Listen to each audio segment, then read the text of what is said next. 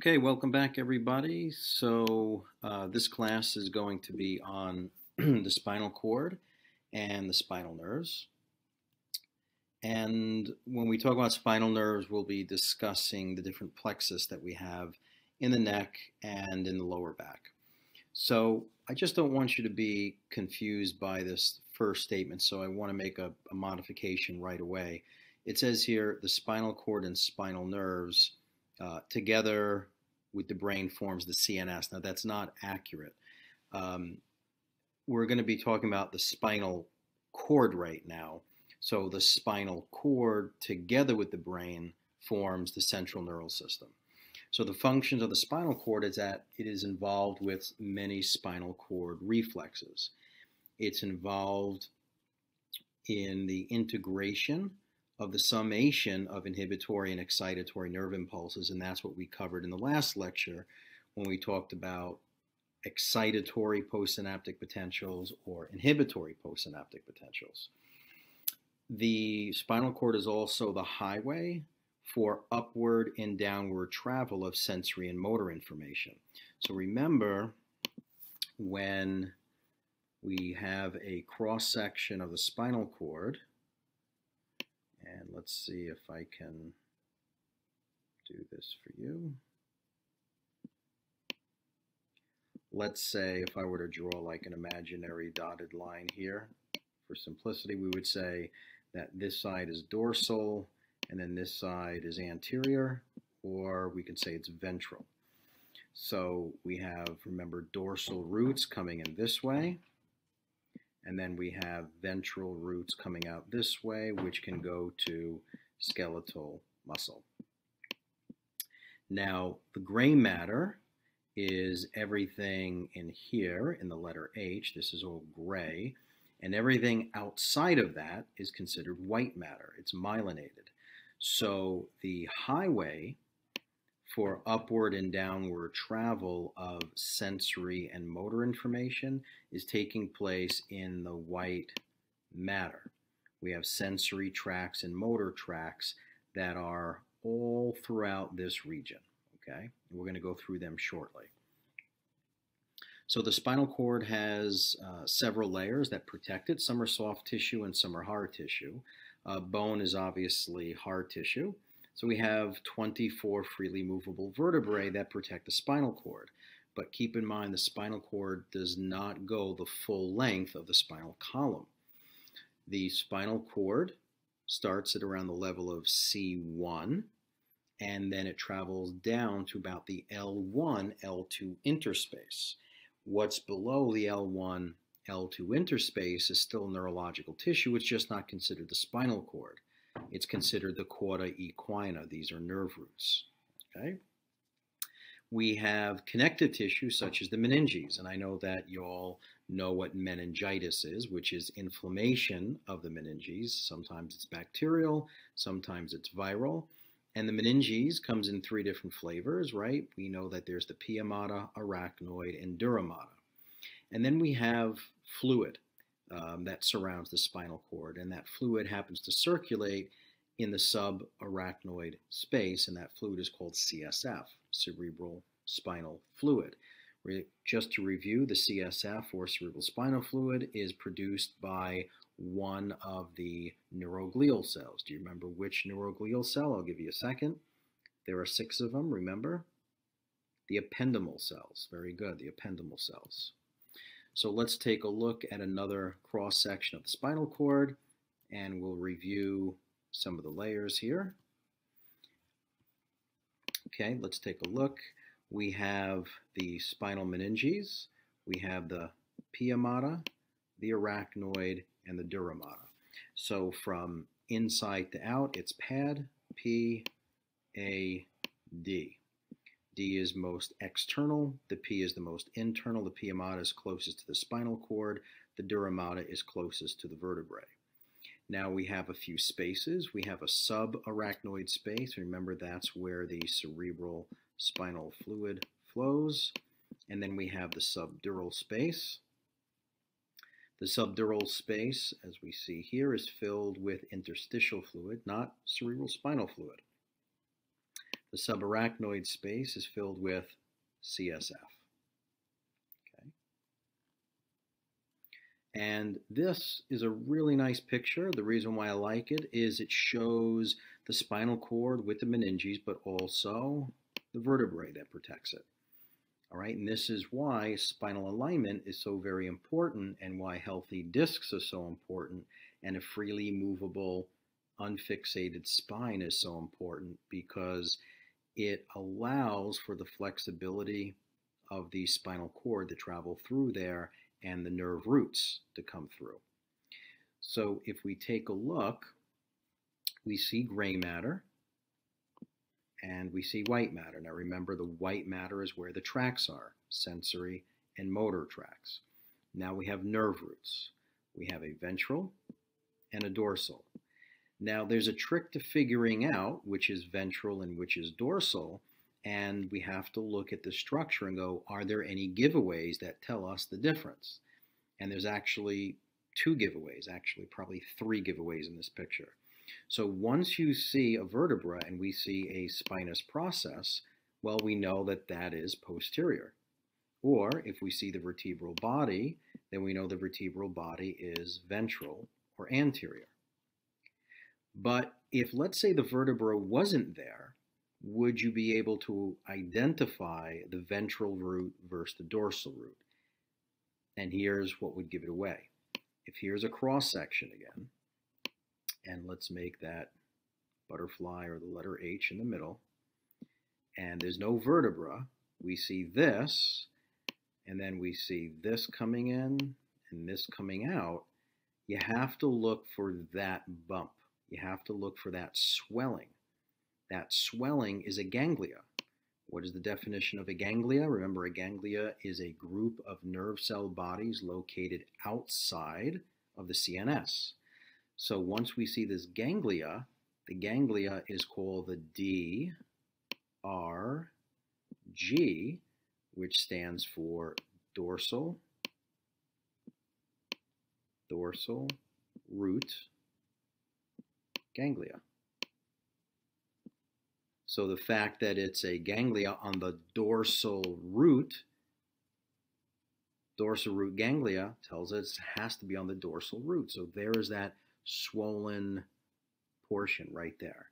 And we could see it here again, and it's even labeled dorsal root ganglia. Okay, so that's a little trick.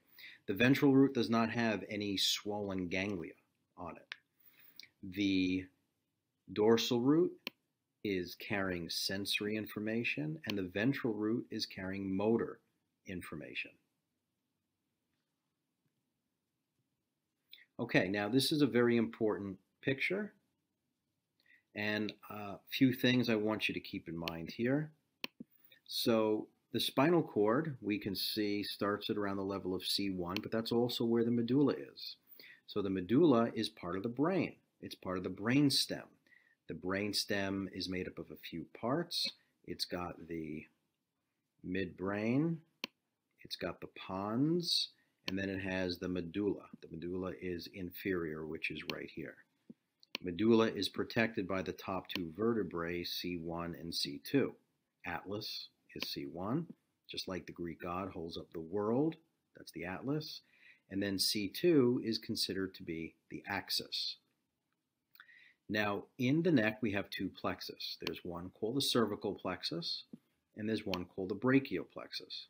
Brachial plexus gets a lot of attention because these nerves, these 5 terminal branches right here, is what controls all of the muscles from the shoulder down to the fingers. So every muscle action from the shoulder, the elbow, the wrist, and the fingers, what controls that is what's happening at the neck at levels C5 to T1. Now, when I say C5 to T1, you have to know what nerve roots that means. That means it's C5,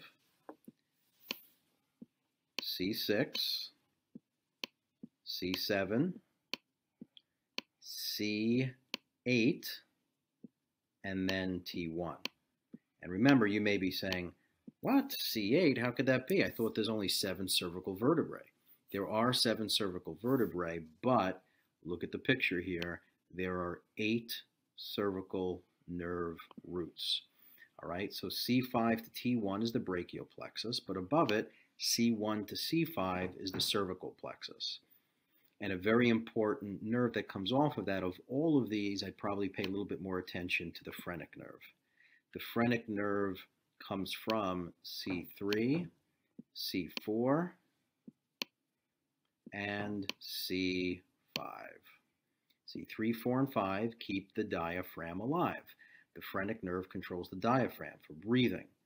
So keep in mind, if there is a traumatic birth or excessive traction on a baby's neck during birth, it can actually traction those nerve roots between C3, C4, and C5, and now the baby's APGAR score may not be as high because the breathing isn't as efficient as it should be. So C3, 4, and 5 keep the diaphragm alive, and then behind C1 and 2 is the medulla oblongata, where cranial nerve 10 is located. And cranial nerve 10 is the vagal nerve, and the vagus nerve controls the heart, and it also controls the lungs. And if there's a subluxation between C1 and C2, now remember the baby's being pulled out during birth, but not just traction, there's extreme head rotation. So not only is there pulling, but the doctors have to take the head rotated all the way right or all the way left so that the shoulders spin and the shoulders are in alignment with the vaginal canal to come out. So if there's subluxation there, then there's going to be interference to the medulla, which controls heart and lungs.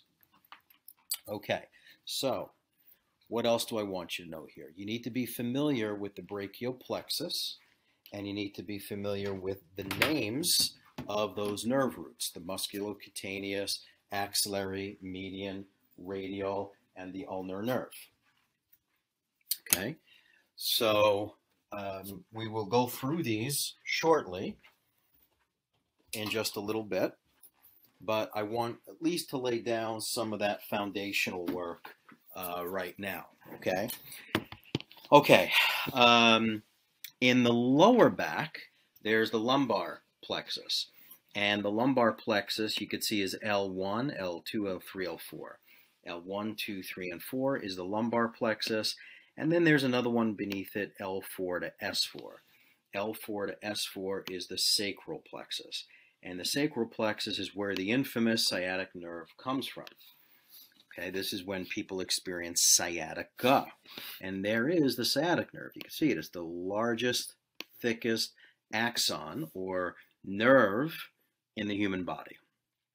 Okay, and it's actually made up of two nerves combined. The sciatic nerve is made up of the common peroneal nerve, and it's also made up of the tibial nerve. Those two nerves make up the sciatic. Okay. The lateral femoral cutaneous nerve from the lumbar plexus is important, and when that one gets compressed, it kind of gives this condition that's called meralgia paresthetica. And meralgia paresthetica is almost like a reverse sciatica, where the individual may experience numbness and tingling to the front and the lateral aspect of their thigh.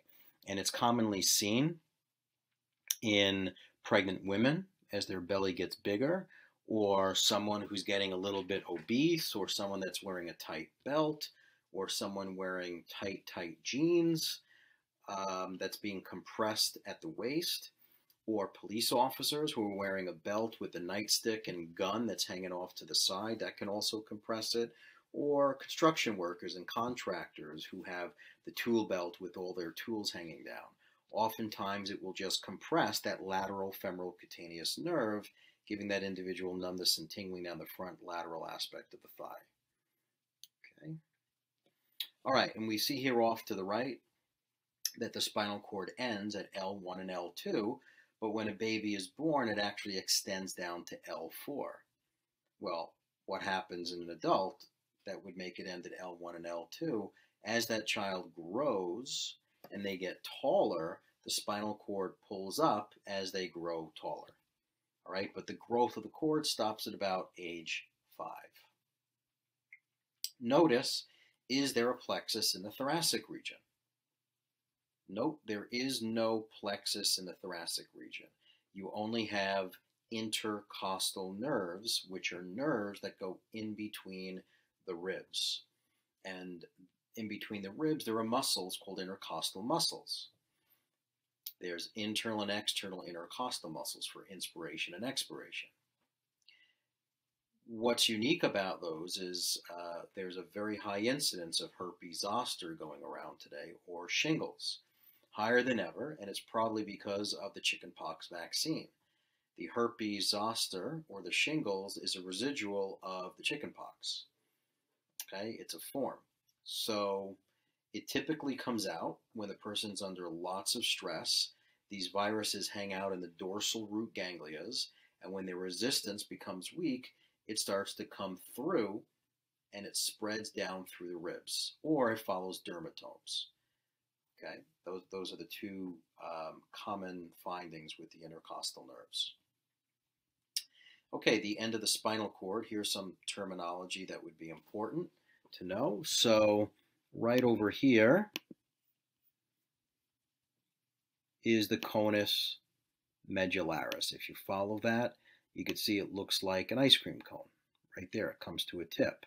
And that tip is at around the L1, L2 interspace. That's the end of the spinal cord. The filum terminale is an extension of pia mater that stabilizes the cord. It comes all the way down here to the bottom. You can see it kind of anchors to the tip of the coccyx. The chorda equina, equina means horse. So chorda means caudal. It's the opposite of cephalad, which means head. So down at the bottom, there's like a horse's tail, and all of these filaments coming out in this direction are fanning like the tail of a horse. Okay. And a spinal segment is simply just an area of the cord from which each paraspinal nerve arises. Now this is a really nice picture. It's a great cross-section, so let's go through some of the cross-sectional anatomy. Now go find the dorsal root ganglia, right? You can see that swollen portion right here. Well, if that's the dorsal root ganglia, then what nerve root is this? It's got to be dorsal because it's the dorsal root. This is the spinal nerve.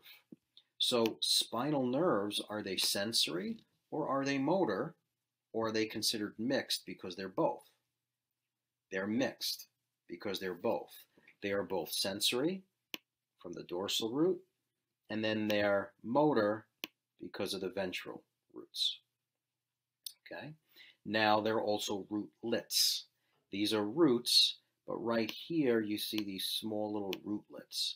So these are ventral rootlets, and then you can see them here on this side as well. These are ventral rootlets, and then dorsal rootlets are here at the other side.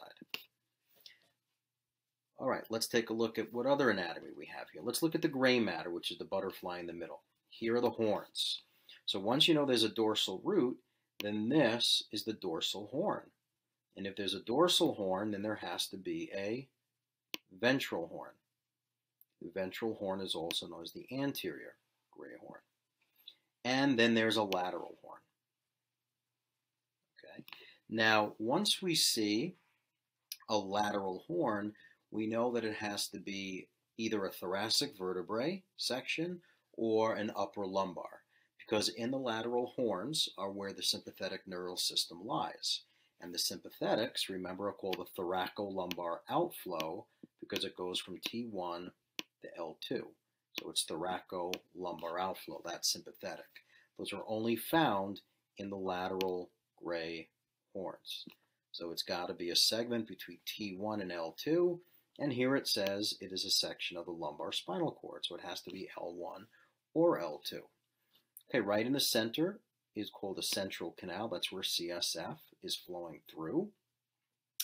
And everything on the, let's go nerve roots again, on the right-hand side. So there's a sensory neuron, which is the dorsal root. There's a motor neuron. You can see here axons of the motor neuron. And then what's relaying the sensory, what is relaying the sensory neuron to the motor neuron? That's going to be this one right here, which is an interneuron, or an association neuron. Okay, let's go and look at the white matter. So in the white matter, we have columns. We have posterior columns. We have anterior columns. And then we have lateral columns. Okay, the columns are where the tracks are, sensory and motor tracks. Now I'm going to change the color here just to make it a little bit easy on you. Let's make this one blue. So if we go to the posterior columns, which is this and this, these are the posterior columns. You see it looks like some pieces of pie here, right? Here and here. Okay, so these two pieces of pie, this one that's more medial is called the fasciculus gracilis, and the one lateral to it is called the fasciculus cuneatus. Now this is where the posterior columns is where all your proprioception is detected. So the posterior columns do proprioceptive awareness, meaning knowing where your body is in space and time. It deals with vibrational sense, 2-point discrimination, and discriminative touch, being able to determine where you're being touched. It's just that fasciculus gracilis does those things for the lower extremity, whereas the fasciculus cuneatus does all those things for the upper extremity. Okay? All right, and another important structure is the PMS, the posterior median sulcus, and then the AMF, the anterior median fissure. So that's another, I'm just going to clear that out again, and so there's less writing here for you. But the AMF, if you look at that depression and you look at the posterior median sulcus, that's another landmark that you can use to determine anterior from posterior. If there's any questions on this on an exam, because you could see the posterior median fissure, this looks a little bit wider, doesn't it? That gap. This one looks very, very thin. Okay, we know that there are individuals that have to go for a lumbar tap sometimes, or they go for an epidural. Now, where do you think they would have to get that epidural or sampling of cerebral spinal fluid? Anywhere there is no spinal cord, because you don't want to inject a needle into the spine where there's spinal cord, because the person will become paralyzed. So they have to go below the spinal cord. So what levels does the spinal cord end? L1 and L2. So the technique of injecting this needle into the subarachnoid space to pull out CSF is safe anywhere from L3, L4, and L5. It's also a place of injecting antibiotics, anesthetics, or chemotherapy. And it's a great way of measuring cerebral spinal fluid pressure. This is a great illustration just showing gray matter and white matter. In this picture, the letter H is gray, and what's on the outside that's stained very, very dark is the white matter. Now, can you see the AMF and the PMS, right? The AMF, the anterior median fissure, whoops, let's go back, sorry about that. If you look at the anterior median fissure, that's right here. See how that gap is much thicker than the posterior median sulcus, which is here. And then you can see the horns and the columns. This happens to be a thoracic vertebra. How do we know? Because you don't only see a dorsal horn and a ventral horn, but we also see a lateral horn. And what's the lateral horn? Sympathetic nervous system, T1 to L2. So we know it can't be a cervical vertebra. They're telling us it's a thoracic spinal cord section.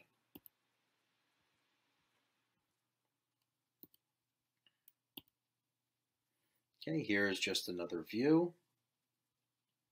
This is the lumbar region. And all the same structures are here. You can see, could you identify which is anterior and which is posterior? Can you identify the dorsal horn from the ventral horn?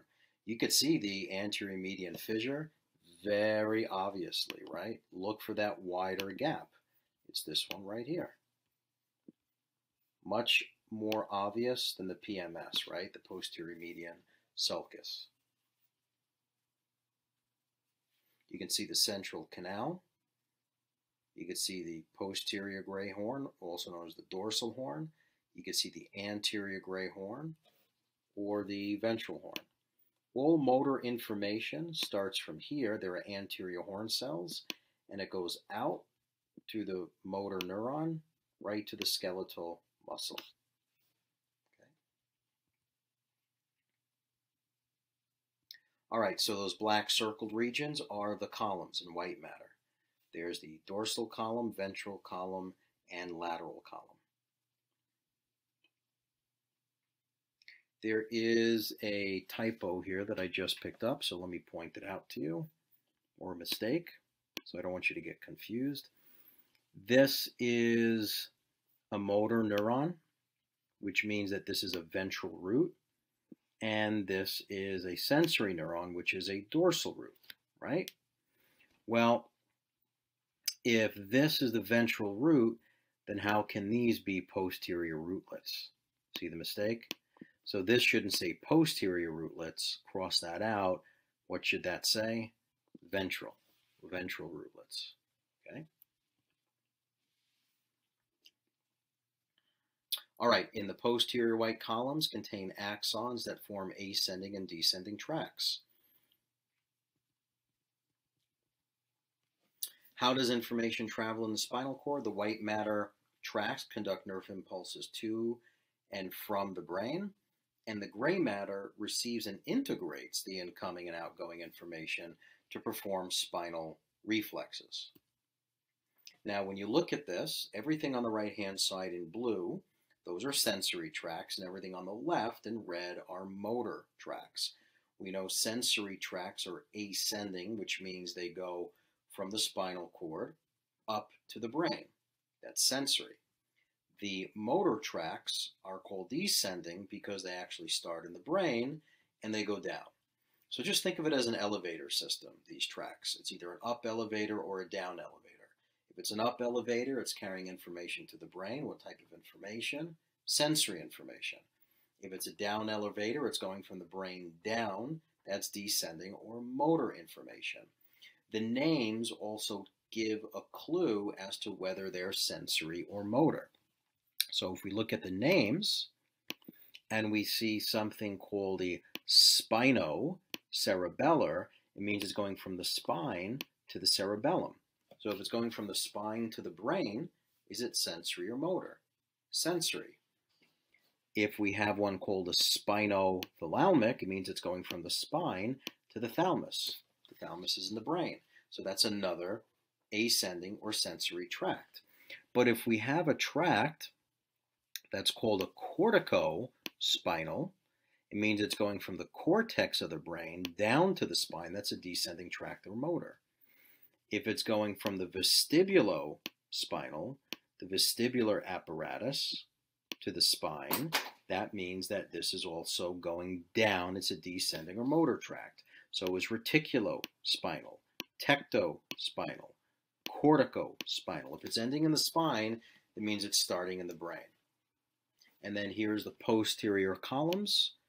Again, you've got the fasciculus gracilis and fasciculus cuneatus for proprioception, vibration, two-point discrimination, and discriminative touch. Let's look at sensory and motor processing. The internal anatomy of the spinal cord allows sensory and motor information to be processed in an organized way. You could see these numbers. So you have information or sensory receptors in the skin. Number 2, we have a sensory neuron. Number 3, there's a sensory tract, an ascending tract that can go up to the brain. And then number 4, where's our number 4? It's still crossing over to the other side. So some information is going to stay on the same side of the brain, and other information is going to cross over. Okay? And then you have an interneuron or association neuron that relays the sensory information to the motor neuron. Okay, and then that motor neuron is going to send information out, and it's going to descend all the way down to either the skeletal muscle or to the organs of the body. Okay, so tracks again, these are the highway of sensory and motor information. Sensory tracks ascend, that means they go up to the brain. Motor tracks descend, that means they go down. And the naming of the tracks are going to indicate the position and the direction of the signal. So if we're talking about the anterior spinal thalamic, it's going to tell us it's in the anterior part of the cord.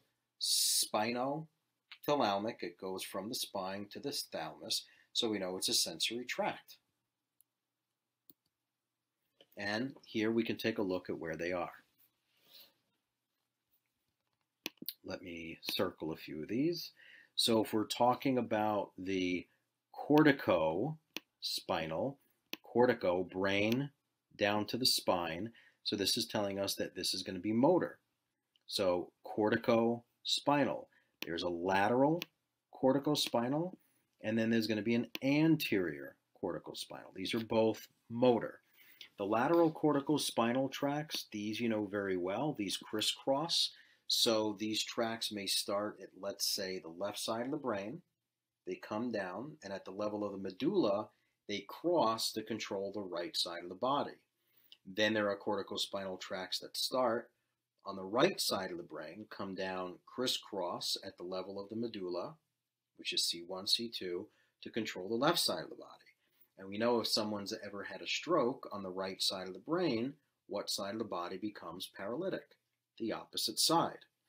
So that's the lateral corticospinal. The anterior corticospinal controls the head, neck, and trunk. The lateral corticospinal controls the extremities. Spinothalamic. Now in the spinothalamic, same thing. There's a lateral spinothalamic tract, and there's an anterior spinothalamic. If you look at the name, spinothalamus. So it's starting at the spine, going up to the thalamus. What's unique about the thalamus is, I'll give you a little heads up before we get to the brain. The thalamus is the relay station for all sensory input.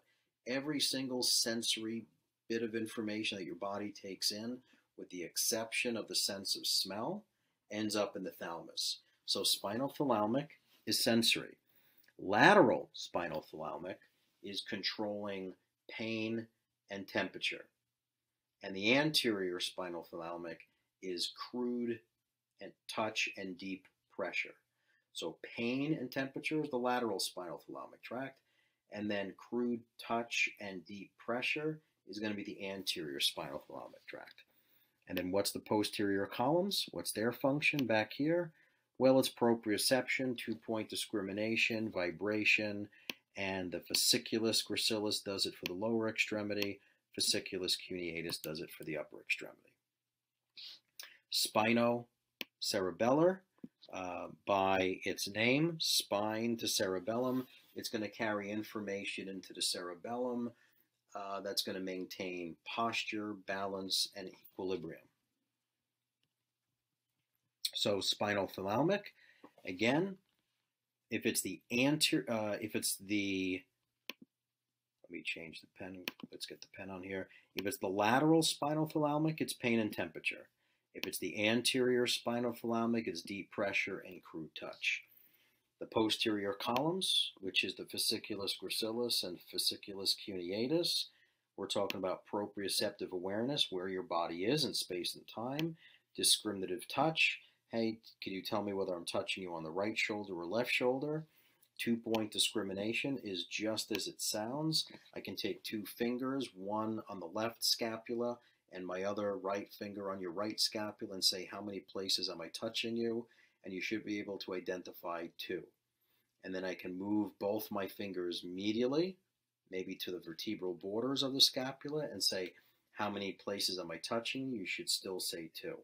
But as I come closer to the spine, the messages get a little bit confusing. Most people will then say one as you get closer to midline to the spine.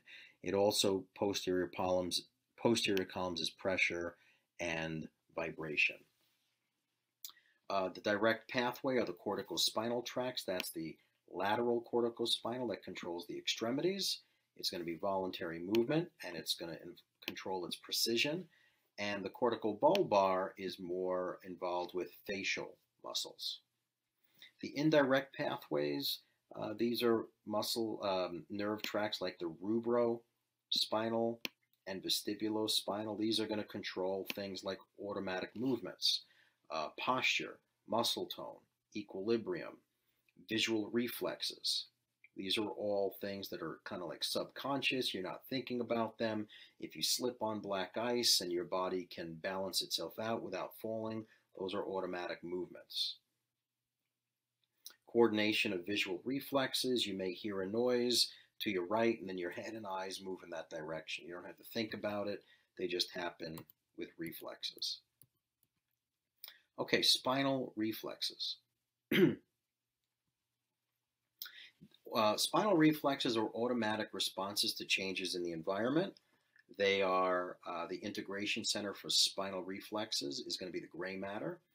And a typical example of this will be a somatic reflex that results in skeletal muscle contraction. For example, when a doctor taps with a reflex hammer over your infrapatellar tendon, what happens? When they tap that tendon, it creates a contraction of your quadricep muscles and your leg extends. That's a somatic reflex, an example of one. Autonomic and visceral reflexes involve smooth muscle, cardiac muscle, and glands. These are things that automatically can increase or decrease heart rate, respiration, digestion, urination.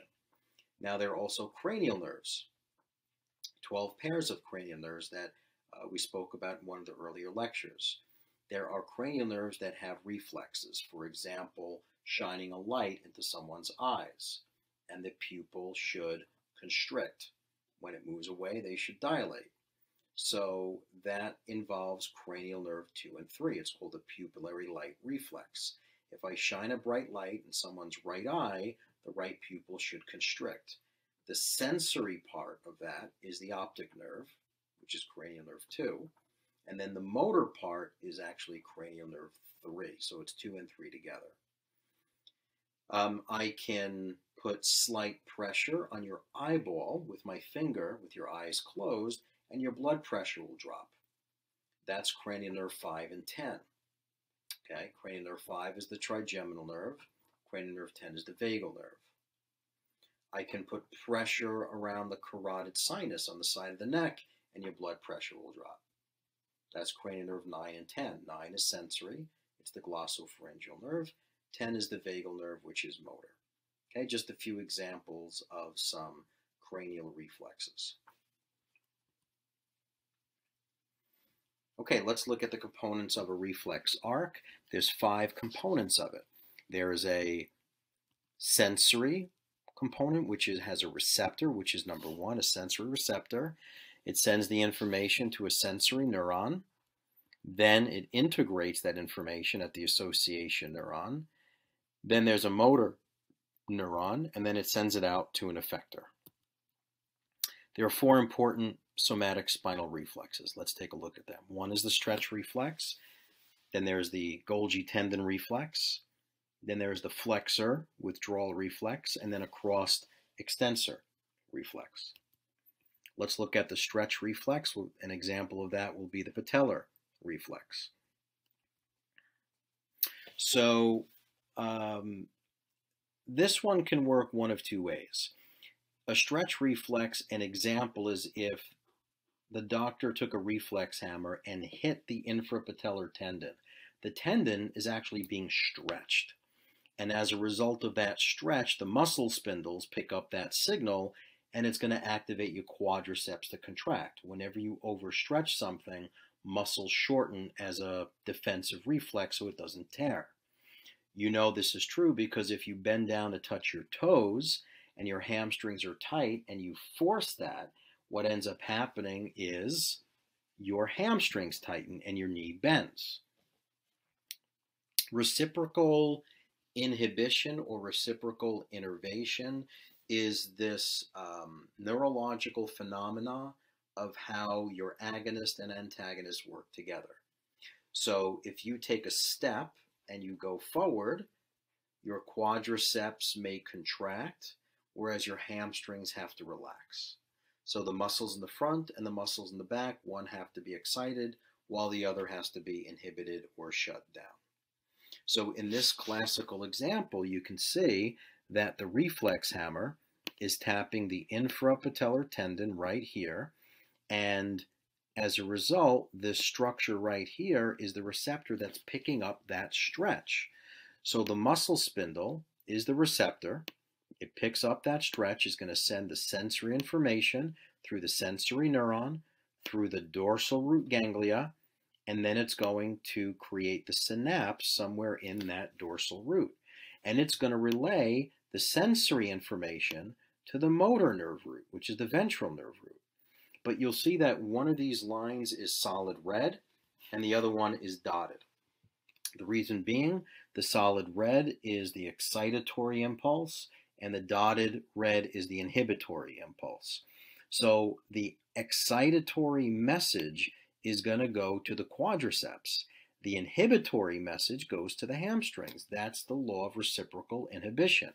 The agonist, which are the quads, have to be excited, so there's the plus sign, whereas in order for that to happen, the hamstrings, the antagonists, have to shut down. When the hamstrings relax and the quads contract, guess which direction the leg moves? Upward into extension. That's the stretch reflex. The Golgi tendon reflex is a little different.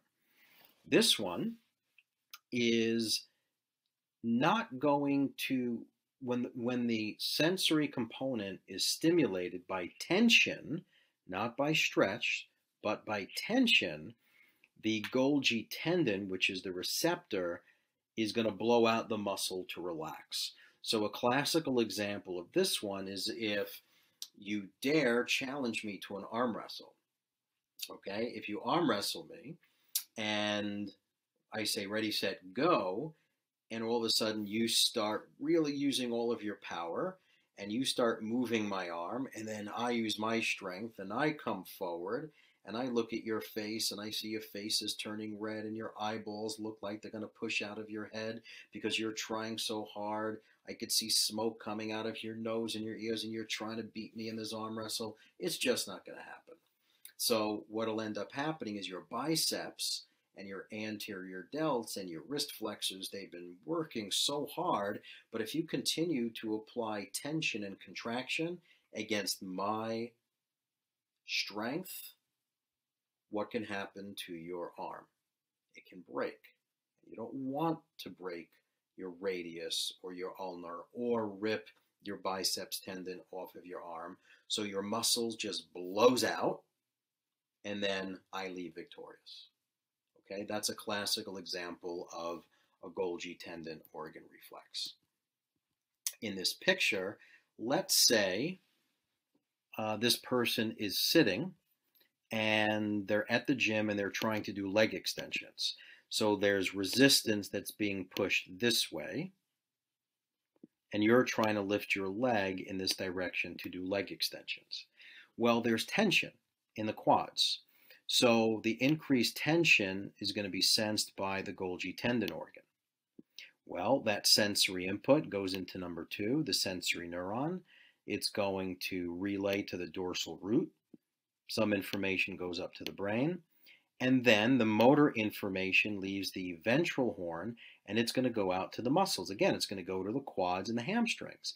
The only difference here is that the quads are going to be shut down, whereas the hamstrings are going to be activated for the law of reciprocal inhibition. Okay, and then there's your association neuron, interneurons right there in the center. All right, everyone's aware of this. Everyone has experienced this once in their life with the upper extremity and the lower extremity. The flexor reflex or the withdrawal reflex, if you touch something hot or sharp with your hand, what does it do? It pulls away very, very quickly. That's the flexor reflex. The same thing happens with the foot. So if you step on a sharp tack as you look down near the toe at number 1, you can see that there's the sharp tack here. The sensory information is going up, up, up through. Let's just focus on this middle slide. Forget about the one up here and forget about this one here. Let's just look at the middle illustration of the spinal cord. So the sensory neuron comes up, up, up through the dorsal root ganglion. It synapses in the dorsal horn. Then there's the association neuron, and then motor information comes out it only needs to go to the hamstrings. And the hamstrings contract super quick and it pulls it away. That's the flexor reflex or the withdrawal reflex.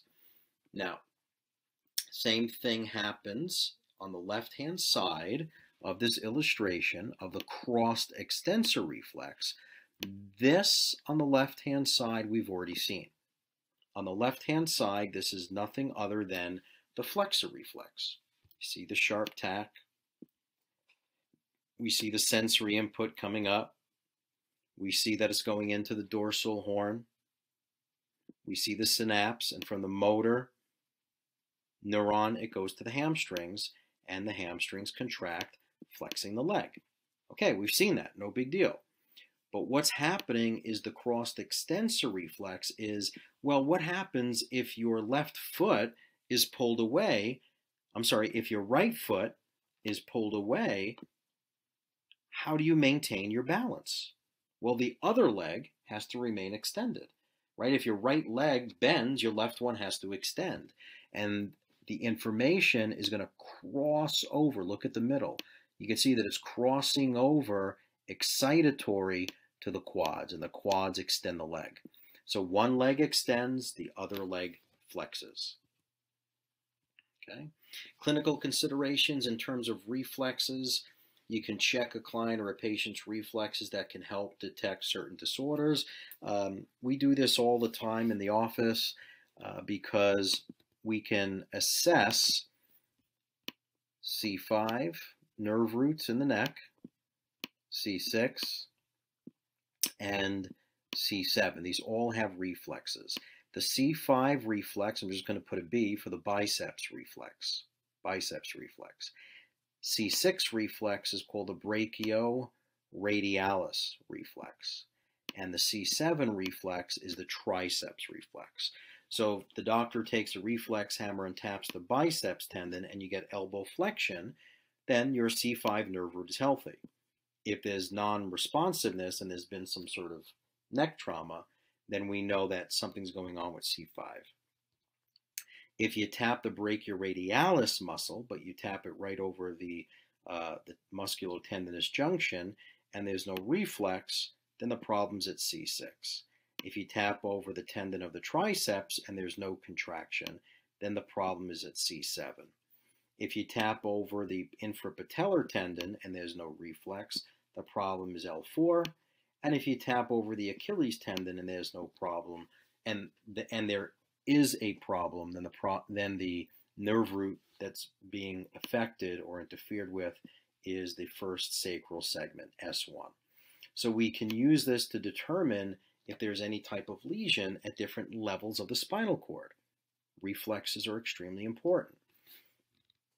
There's another reflex that we can check that's called Babinski's sign.